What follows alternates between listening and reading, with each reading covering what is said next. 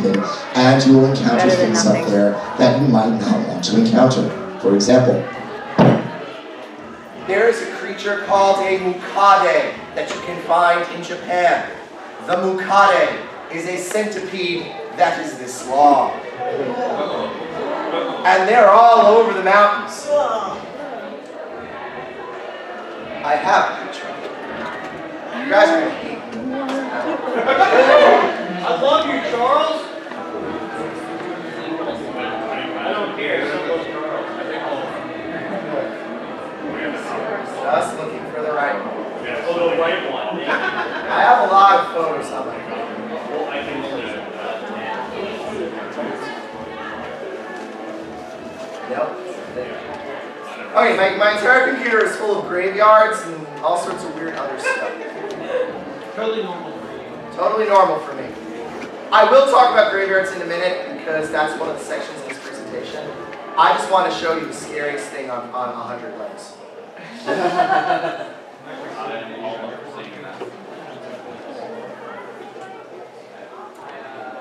Let's hold on.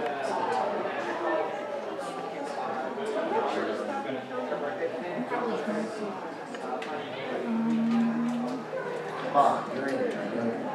There! Wait a minute. Show this to you, I just gotta move it to the second screen. That's Mukade.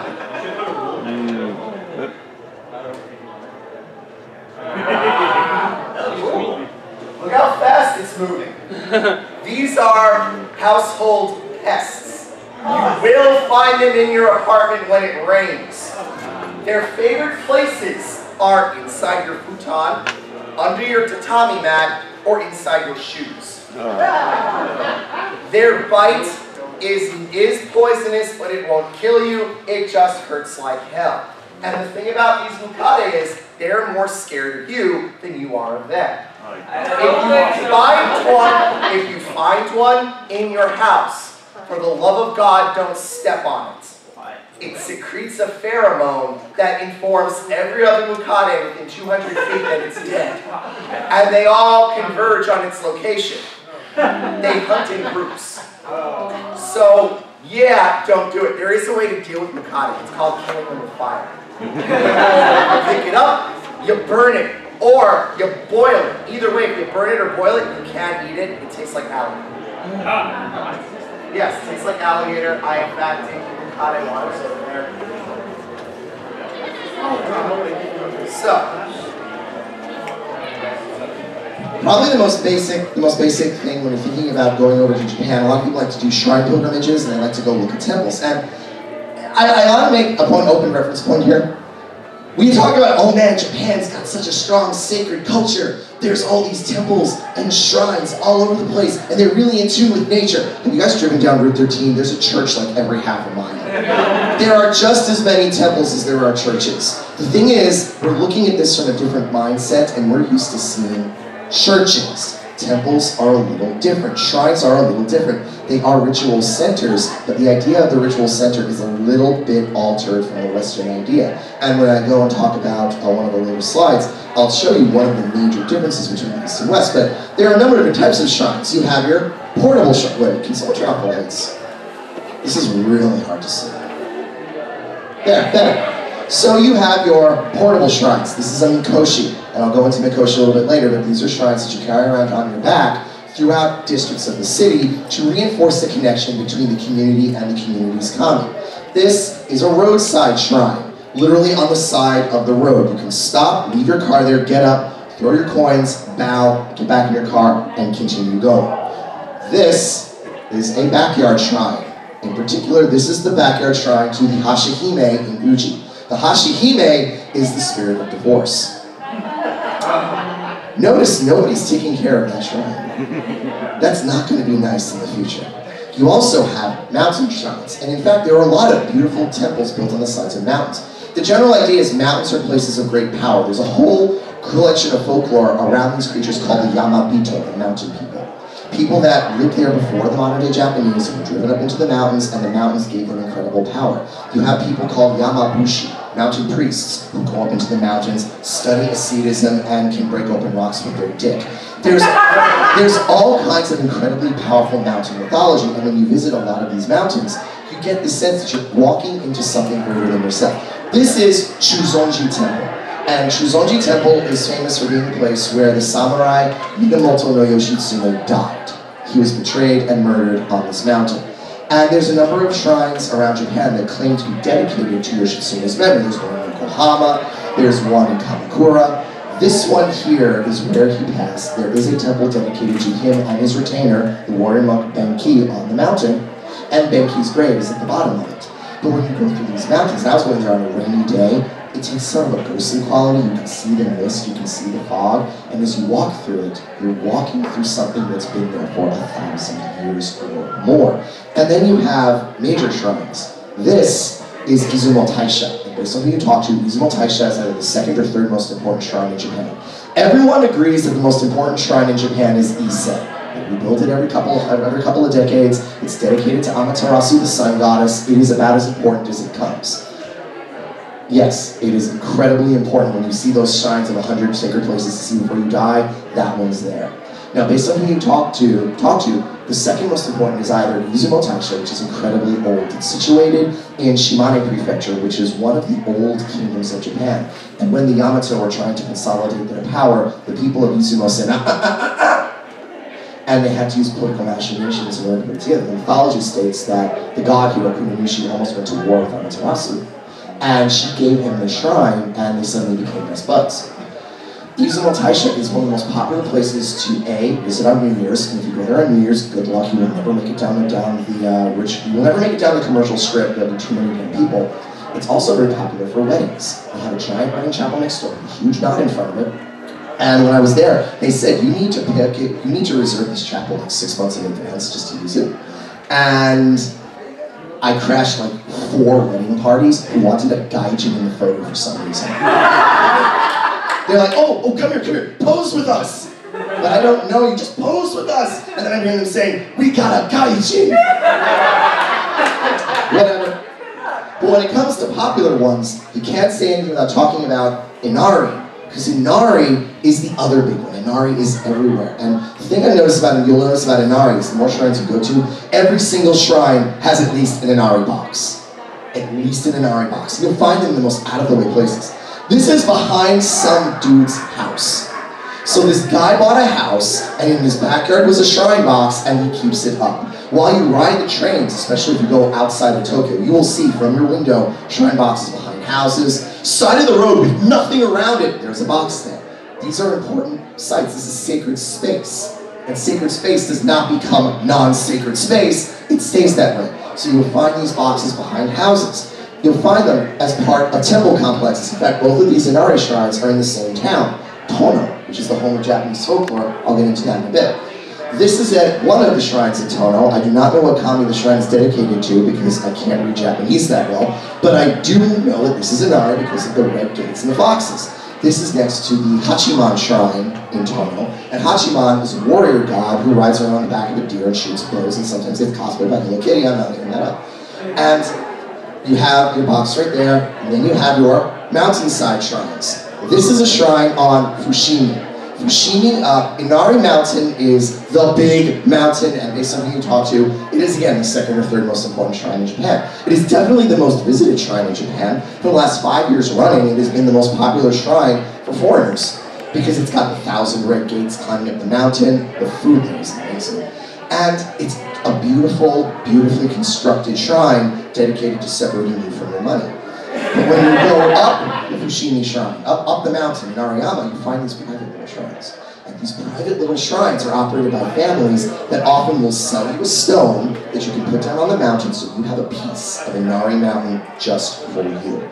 So I arrived at this particular one. This was the second one I found. The first one was very small and in full sun. It was like 90 degrees that day, so I said, the hell with this. And I found the second one midway up the mountain.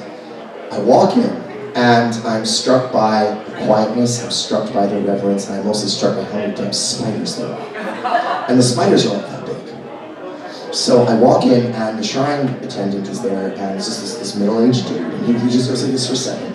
runs in the back and he shoves out his daughter. And his daughter speaks pretty decent English. And she asks him, do you want to take a sacred shower? Excuse me. Many pilgrims on the mountain like taking the sacred shower. Okay, well, where is the sacred shower? So she leads me to the back of the shrine. It's over here. You have to go past all of this off to the back, and there's a little grotto, and there's a waterfall coming up the mountain. Just a very small waterfall, and she just says, sacred shower, and hands me a towel. So I'm like, okay, whatever. I pull off my clothes, and I stand there right under the water. Water hits me in the face, and it's incredibly cold. And everything stops in that one moment. My ears pick up all these weird little sounds. My skin is tingling, probably, of course, in the cold water. I can smell the water, I can smell the earth, and for a split second, I realize I am standing in the domain of a, pardon my French, fucking god. And I just stop breathing. And I come out and I tie myself off, and I go back to the front, and she hands me a charm. I give her like 500 yen, and I go on my trip. Later on in that trip, I discovered there's this practice called misogi. And misogi is when you stand under a waterfall and wash away your impurities. And a lot of Shinto shrines use misogi as a way of doing ritual purification. The rushing water washes all the impurity off your body and leaves you feeling refreshed. That is exactly what happened to me, and it's been described as a powerful religious experience because the rushing water, the temperature, the pressure makes you go out of your body and experience something else. It was around then that I started to understand the true essence of what Shinto is. And I found it on the side of the mountain. And I wasn't the only one. There were like 4 other guys who went to get into that shower when I was done. I think I was in there for like 2 damn long. This is what Inari looks like at the bottom. When you come in, you have the massive red gates that lead right up into the shrine. And it's surrounded on all sides by food and merchandise. And while I was there, there's this TV series that came out 2 years ago called Inari Kon Kon Koe Roha, about a little girl who becomes a Shinto magical girl by sharing the soul of one of the kami associated with Inari. There were posters for her everywhere in the shop. You could even buy little anime Ama with her face on it. And I'm like, do I want one? No, I should want one. I was trying to budget for my trip, and I came back with $1,000 more than I thought. Oh, and here's the last Inari shrine I want to show you. This is an Inari shrine. It's small. It wasn't even open when I went to visit it, but it is in a specific neighborhood in Tokyo. See, Inari is attributed to a lot of different things like family, harvest, rice, swords, money, food, credit cards, and sometimes Jesus. There's a lot of stuff that goes into Inari. We really don't know a lot about Inari. In fact, if you read books on Inari, one of my favorite books on Inari pretty much says you go to an Inari shrine and ask 3 priests what Inari is, you get 3 completely different answers. So, this Inari shrine is in Akihabara. When you're going through Akihabara, you can leave the main drag, and right across the street from us, in that building, is the greatest katsu restaurant in the galaxy, according to my friend Gensan. And it is the best katsu I've ever had in my life. It's also the most expensive katsu I've ever had in my life. But right across the street is an Inari shrine, and there's a smaller one in Akihabara if you know where to look. So, these shrines are everywhere. They're seamlessly integrated into things. And when you get to a shrine, well, you usually see one of these cisterns. And these cisterns contain water being spat at you from the dragon god, or in this case blessed by one of the bodhisattvas. And the goal is pretty simple. To approach the kami, you need to approach with clean hands and a clean mouth. You do not want to insult the kami with your ritual impurity. So you walk up to the kami, pick up the ladle. Left hand, right hand. Cup your hand, pour it in. Left hand, ladle, put it down, and now you can approach the kami with unsullied mouth and unsullied hands. If there's this thing in Japan called the gaijin bubble, if you are not Japanese, they don't expect you to do that. There is only one shrine in Japan where if you don't purify, they will kick you out. It is Yasukuni, the shrine dedicated to the war dead. There are a lot of very strict rules about Yasukuni shrine that everyone is required to follow. But most shrines, if you are Japanese, you are expected to do this. If you are a gaijin, you just run past, take pictures of everything, and leave. And if you're a respectful gaijin, you do this. And I did this at every single shrine I went to. In fact, I found one on the side of the road by a mountain with no shrine near it whatsoever, and I did it anyway. Because I don't want to anger the gods. That's the last thing I want to do. But when you go onto some of these shrines, there's a lot of beautiful things that you can find there. This is 108 Buddhas on a wall in Hasadera, which is a large Kannon shrine in Kamakura. And you can leave a penny at the foot of each one if you have an hour to kill. This is in Shuzonji. These are the 12 lucky shrines dedicated to your zodiac sign. You find it, you put in 100 yen, you get a little fortune. I'm still carrying mine in my wallet. Those are 3 Buddhas that I found on Hasadera, on Shuzonji. I have no idea which Buddhas they are, because they're none of my Buddhas. But they're right there that you can grab a photo. Oh, and you can take a drink if you want. The sake is, you can drink that if you like. And this is a lucky bull. I found the lucky bulls at one shrine, the Kitano shrine in Kyoto. And I'm wondering what's up with all the bulls. The bulls, if you go up and rub the bull's head or rub the bull's ass, it brings you good fortune. And the Kitano shrine is all about bringing yourself good fortune. The kami interred there at one point tried to destroy Kyoto. And after he was pacified and given the shrine, now he helps you with passing your high school exams, college exams, gives you success in business and administrative work, and people will go there and they'll rub the bull for good fortune. There are like 6 bulls in that shrine. I rubbed all 6, then waited on like 45 minutes to ring a bell and clap my hands and bow to the kami, and the guy behind me is like, why did you wait? You could just walk up to the front, and I looked at him and I'm not that guy. I'll wait online. Now, this is a Mikoshi. Mikoshi, so how many people have heard the term Matsuri?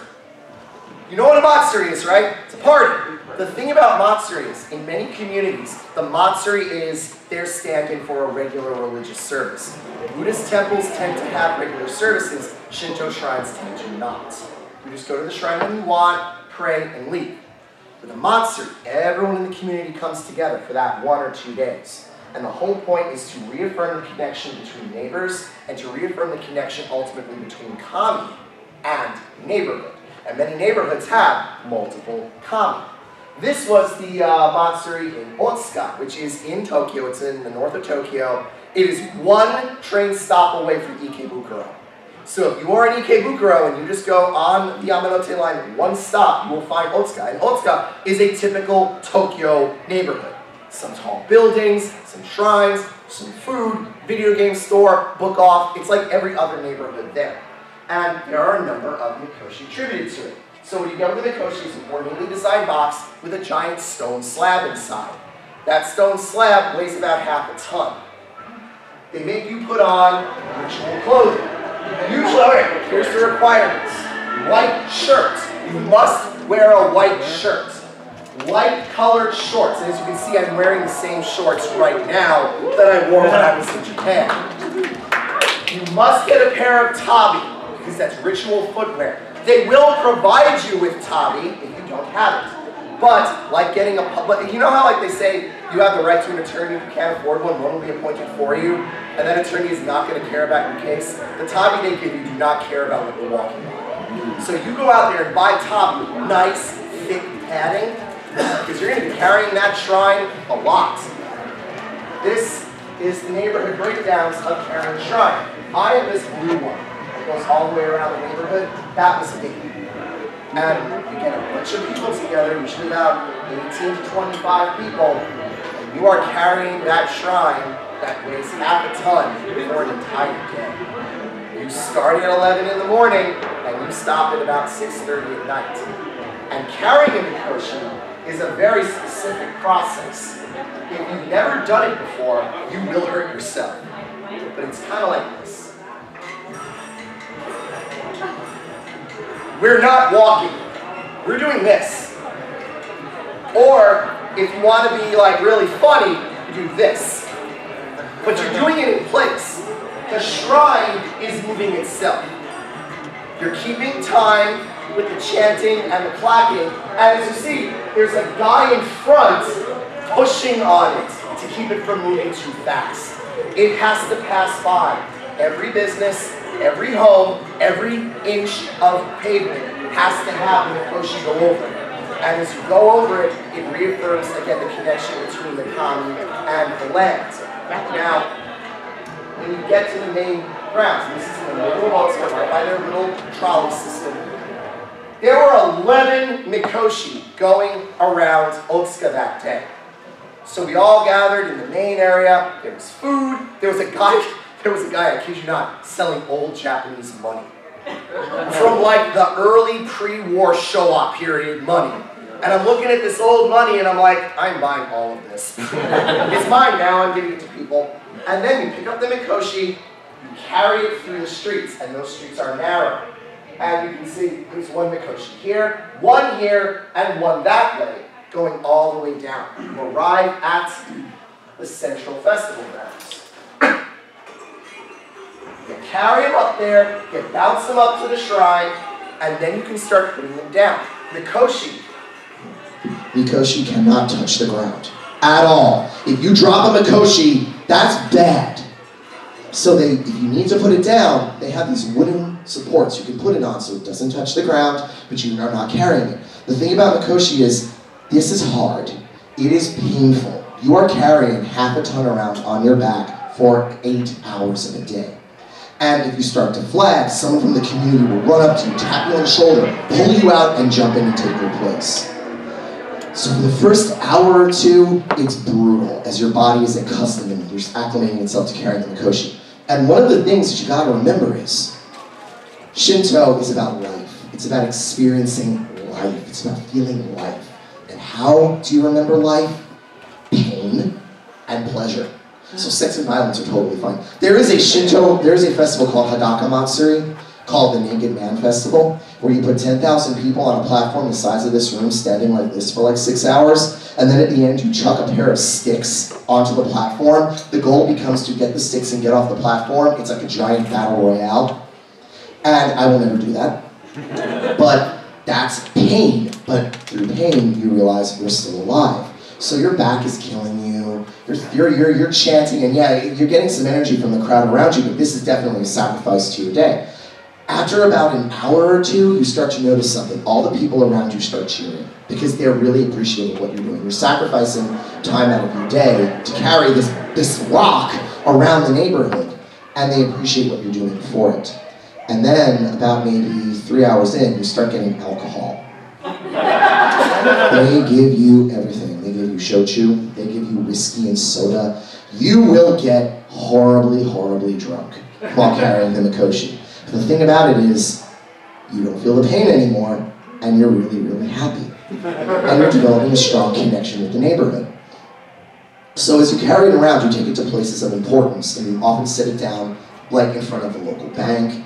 At one point we stopped in front of a tofu stand that had been there for 150 years, so we stopped there. And at one point, we stopped in front of an apartment complex for single mothers. And being a single mother in Japan is still a stigma. So this one is just mothers and their children. And I put it down, and I am at this point like 5 sheets to the wind. I've been drinking whiskey for like the previous hour. And this little kid, like this big, runs up to me, tugs on my hoppy, and just hands me a single French fry. And I look down at him, and he looks up at me, and he says in perfectly fine English, "Thank you for honoring our village." Then he does that anime thing where he looks at his feet and runs away. And his mother is in the back by the fried chicken, and she just does this to me. And I felt incredibly touched by this, because I am just a guy, and okay, let me just tell you why I did this. My friend Tomoaki, I'm just going to go back and show you one of the earlier slides. I normally tell, okay, here. This is my friend Tomoaki, who I was staying with the whole time I was in Tokyo. He's a diplomat, he works for the Foreign Service. Oh, and he got into the Foreign Service because of Mobile Suit Gundam. I met him at Anime Next. So he let me stay with him for the entire trip. And he told me, he's like, "Hey Charles, I'm going to be carrying a Mikoshi at a local festival. And I wanted to know if you'd like to come by the festival. I know you're only in Japan for 21 days, but you want to come by and check it out?" And I'm like, "Wait, you're carrying a shrine?" "Yeah, can I do it?" "Well, it's a big commitment. Can I do it?" "Well, why would you want to?" "Can I do it?" "Yeah, sure, no problem. I'll talk to them." And they talk to me like, "Yeah, sure, we totally need people, so you're going to do it." What I didn't tell him was the reason I wanted to do it was because of my friend Zach. He's done it, and I wanted to one-up him. And granted, it's a very selfish reason to do this. But while I'm doing it, I'm feeling more and more. Yeah, still there. I'm feeling more and more connected to the group. And then after the whole thing at the apartment complex, I go to this park and I meet the community leader, and he's the guy who organizes all the Mikoshi, makes it work. And we're talking for a little bit, and he's like, why would you want to do this and whatnot? And I just said, you know, it was an experience. It's something that no one else I know will ever do, and I just really wanted to get a connection. He said, then the weirdest part is all today, I don't know any of you people, but you've been treating me better than some of my friends. And he said to me, Kami-sama brings us together. And when Kami-sama brings us together, it changes both of us for the better. And I thought on that for a moment, like, yeah, that is true. I don't know these people, but I feel connected to them. And now my name is on the temple rolls in Otsuka because I carry the shrine. And I have a welcome to go back whenever I want, and I'd love to do it again this year if I can find $1,000 to fly over there. But the idea behind it, let me just tell you about how the connections sort of manifest. While I was there, I lost my rail pass. It fell out of his pocket. And this was a $500 train pass that I could use to go all over Japan. My entire trip was taking me all over the islands, and now, oh my God, I don't have it. Damn it. The next day I go back to Otsuka looking for it, and it's gone, it's completely gone. And I go to the Ghibli Museum, and I'm all like feeling angry with myself. And I get back to my apartment, and they're like, they found your rail pass. Where? At that apartment complex. It was on the ground. So the people there looked at it, knew what it was, took it to him. He took it to the police and got back to me. And then I talked to the woman about it who found it, and she just said, thank you for all you've done. Enjoy Japan. And that was it. That's the kind of connection you get to things like this. So you sacrifice for them, and it comes back to you. Kami-sama provides. And even though I had to change part of my trip for this, I still got an invaluable experience that to this day I cannot seem to shake, because it's that kind of connection. So if you have the opportunity to do something like this, do it. It will change your life. Now, Tono is the home of Japanese folklore. It's up in the north, and it's famous for kappa. So kappa, really, I mean, seriously, they worked them so hard they had to have a coffee break. And when you go to Tono, kappa, these little goblets are everywhere. They tell you where the bus is. They tell you where the bike trail is. They have little Ami. Well, he's not so little. He's about yay big, and he lives in my bedroom now. But you find a lucky red kappa from Tono, and you can grab one, and you can carry it with you. It's kind of a mark of pride for them. Hell, they even have a shrine dedicated to it. That's the kappa shrine. And I went up to Tono for two reasons. One was because of the Folklore Museum of Yanagita Kunio. Yanagita Kunio was an anthropologist like myself, and back in the day, when Japan was coming out of its isolation period, he created a form of study called Minzoku-gaku, native ethnology, or salvage ethnology if you want to get more particular. And he said that Japan spends too much time in this time trying to emulate other powers when we should be learning from ourselves here and now. Don't try to be Chinese, don't try to be British, don't try to be American, be Japanese, learn from yourself, don't ignore the folk culture, embrace it. And he wrote a book called The Legends of Tono, still in print. It's been in print for over 100 years. You can still buy it. And he told a lot of these stories and learned a lot of folk customs, and it was a way to relate to old Japan. Not state Shinto, not imperial Shinto, but something older, the connection between mankind and the mysterious. And he said it gave a lot of credence to their own experiences. And he wrote down and recorded a lot of stories. So when you go to his museum, you see all these little statues dedicated to his tales, and you get a deeper sense of the mystery of things. The same time I was there, it was Tono Matsuri. This is their folklore festival. And I'm walking around Tono during the day encountering this. This is a shishi odori, a deer dance. There were 11 troops, one from every neighborhood in the Tono city municipality, that were there dancing in front of businesses and homes to bring in good luck for the new year. And all of these groups are made up of children. You have girls dressed up as the Zashiki Warashi. You have teenage boys dressed up as the deer. You have young boys dressed up as kappa, in a very stylized kappa outfit. And they would go around the neighborhood collecting money, throwing rice at people, and dancing. And I observed and got a good video recording of this dance.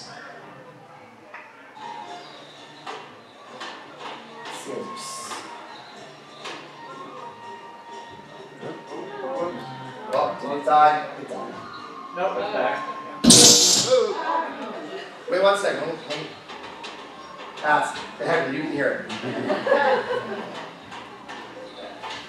So they do this all day, from sun up to sundown, dancing in front of every single neighborhood.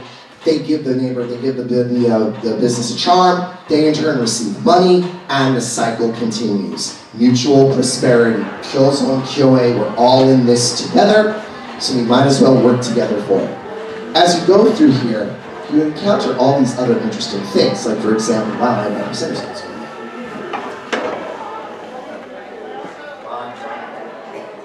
Now, this is the ritual ground, where as you go down it, you start to see all sorts of cool stuff like food. There's all kinds of food. You got your taiyaki, you got your yakitori. There's a dude over here selling video games for 500 yen a piece. Oh my god. Yeah, look at all that stuff. There's guys with colored ices. You can buy takoyaki, okonomiyaki. People are wearing, these are people that are carrying the koshi that were just having fun at the outset. And you go through the village, spending money, having fun, and meeting people. While I was there, I proceeded to buy a chocolate-covered banana. And I got a lot of this thrown at me. This is lucky rice. It's just a rice cake that they hurl at you to give you good fortune in the new year. And over the course of the day, I had little kids throwing it at me. There was this one little girl that was like yay big that kept following me down the street, handing me more rice until her older sister said, he doesn't need any more. But the kid was really excited. And that's something, we talk about how kids aren't interested in their community and they aren't interested in their culture. And then you see these kids just getting really, really involved. At one point I met a bunch of little boys, like yay big, who were carrying around a tiny shrine that weighed nothing, but they were encouraging people to throw money into it. And at the time I was with a guy who was translating for me that I met at my ryokan that night for dinner. And the kids were like, wow, where are you from, Gaijin-sama? New York. Whoa! Why did you come here? To see you. And they were really excited about it because they didn't realize that outside of the borders of their little village, people still did things like this. But I thoroughly was having the time of my life, meeting them and talking to them and enjoying it. And then I go back to, that's a mikoshi with 2 people on it.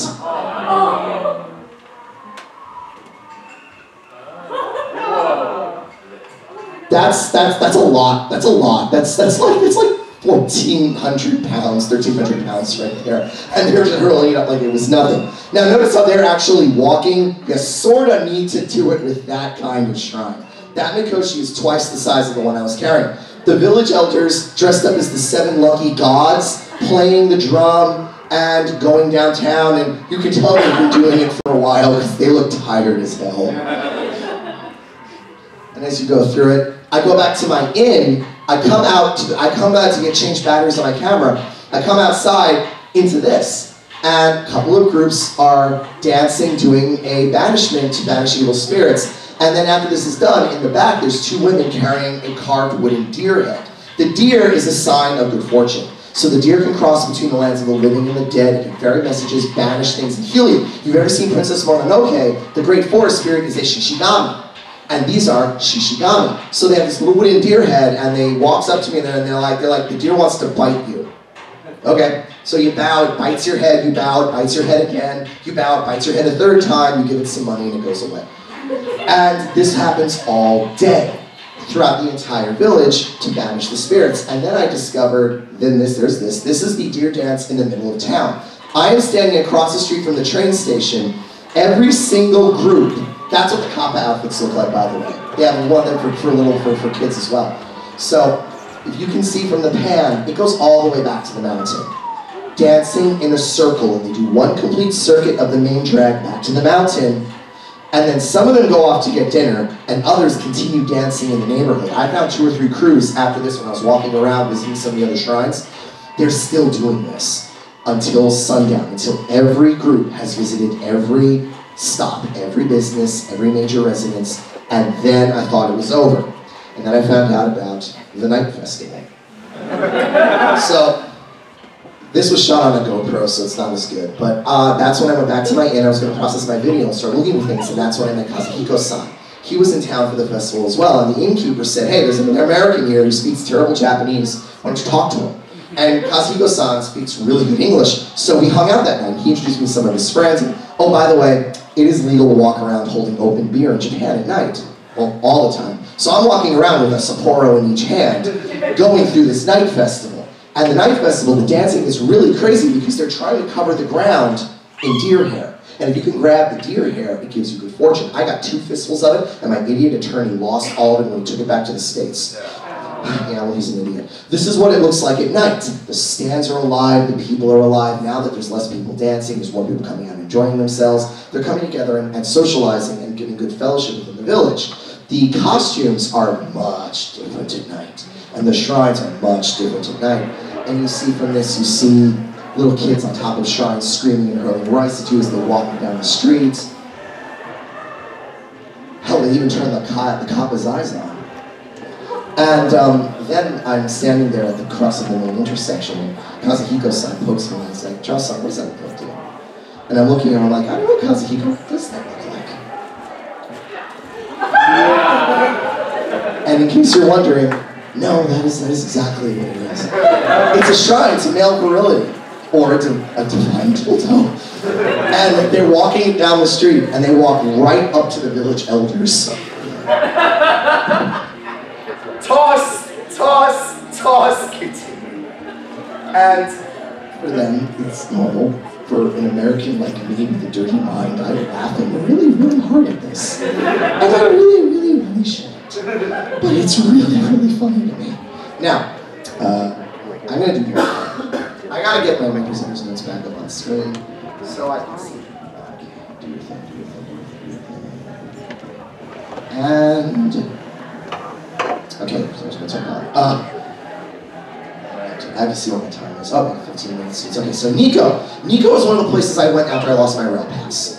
So I was originally going to go to the Mountain of the Dead, but since I lost the rail pass, I decided not to, and a bunch of people online on Facebook told me, "You need to go to Nikko." Were you on Brent? Were you one of the people who told me to go to Nikko?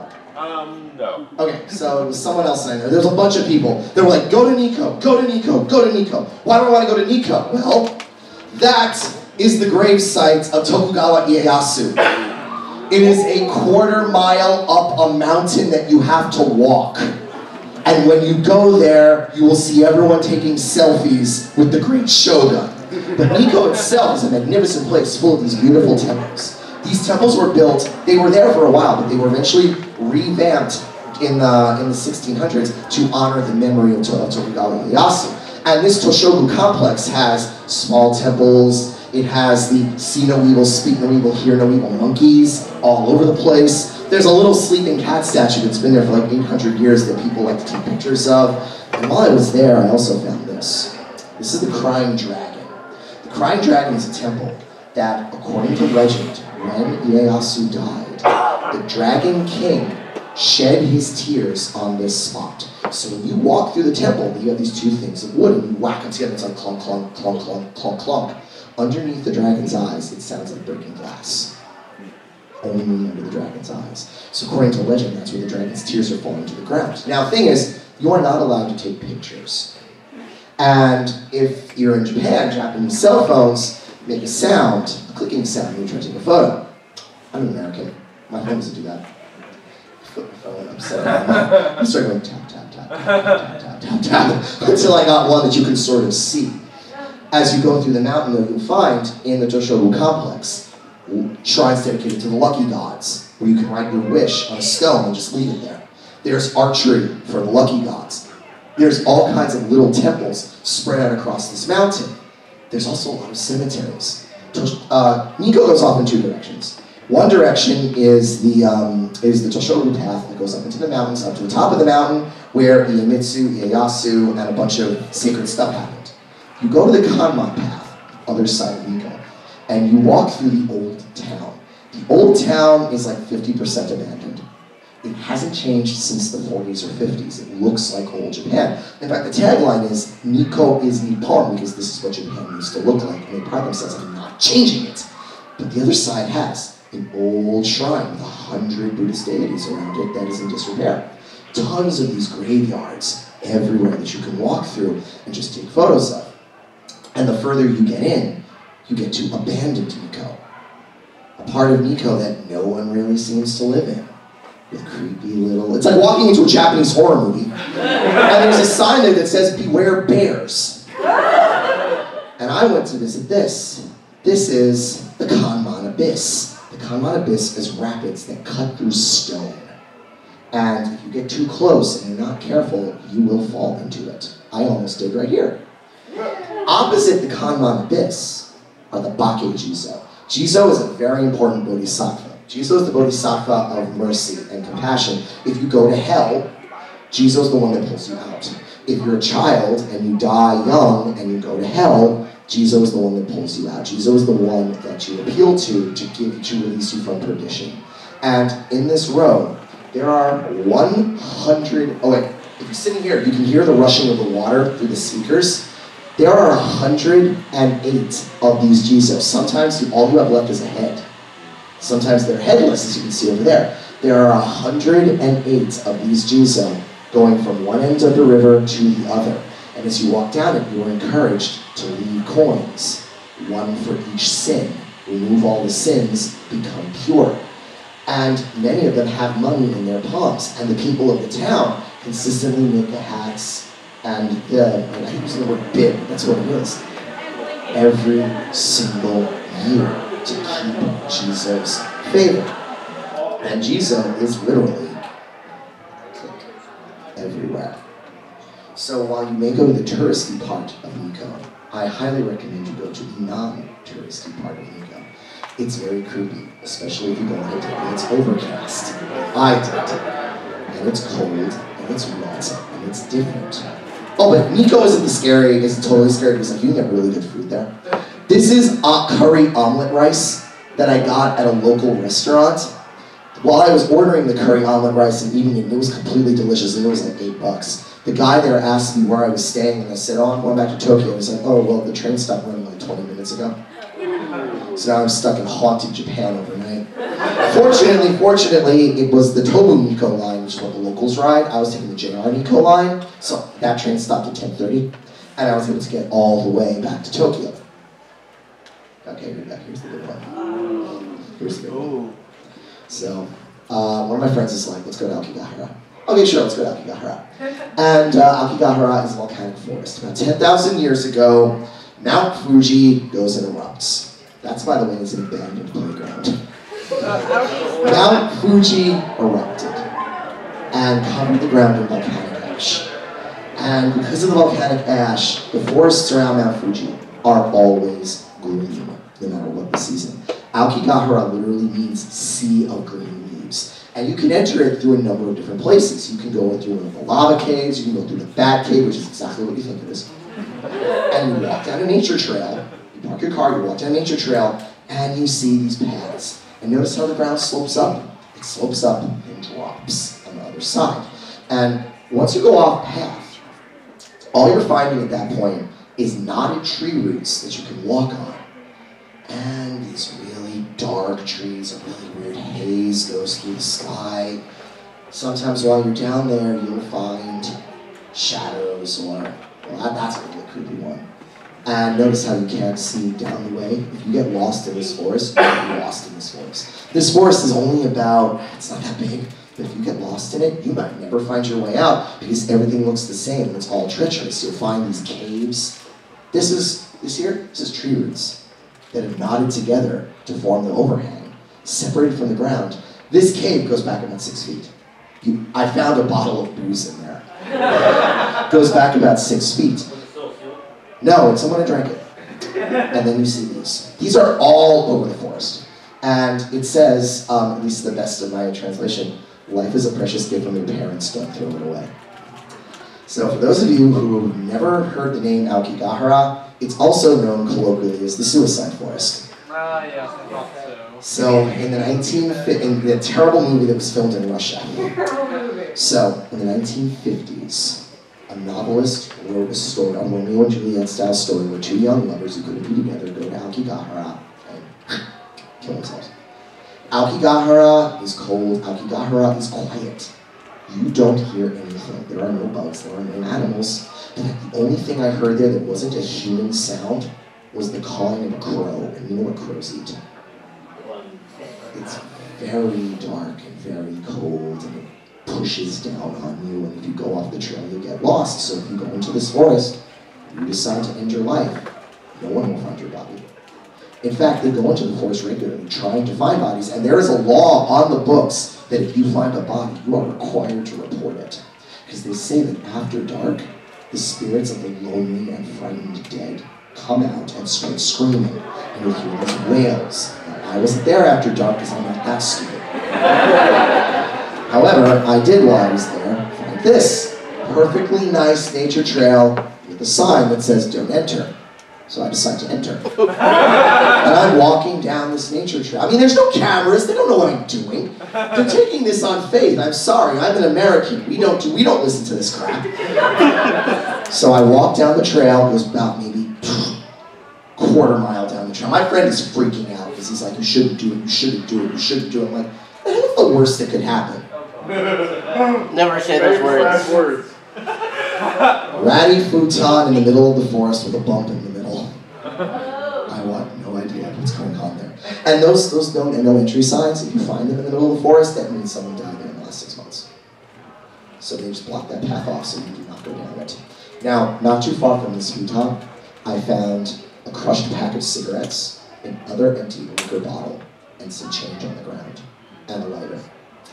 And yeah, I don't want anything to do with this, so I turned around and I got the hell out of Dodge, only to find out I was lost. And I was lost in that forest for a good 2 hours. So I followed my old standby, I picked a direction and walked in it. Because easily, when you get lost, just pick a direction and walk in it. I ended up coming out by one of the lava caves, and I was able to find my way back around. Those lava caves, by the way, are beautiful. This is ice. It is always just below freezing. So you have this beautiful ice, and many of them you will also find silkworms. This is one of the hearts of silkworm cultivation. So I've got, oh, perfect. I have a little bit of time to show you the last. This is the last thing I do. One of the last things. Mizuki Shigeru. Someone paid me $25 to do a video on Mizuki Shigeru, and I'm currently putting that one together. And this is a place dedicated to the memory of this man here. Now, Mizuki is one of the greatest mangaka Japan has ever produced. He is one of the godfathers of Gekiga style.